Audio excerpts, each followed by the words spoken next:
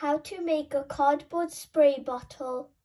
Get an empty toilet roll. Cut out 2 circles that fit the top and the bottom, just like this. Stick them together with tape or hot glue gun. Roll up a piece of cardboard and stick it together. Stick it at the top in the middle.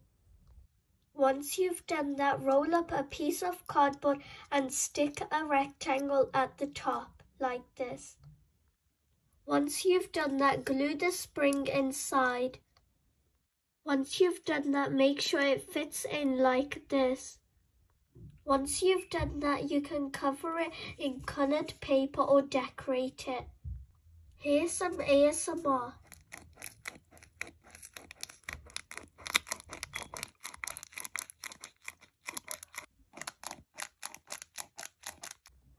Bye guys, thanks for watching. Make sure to like and subscribe. Bye!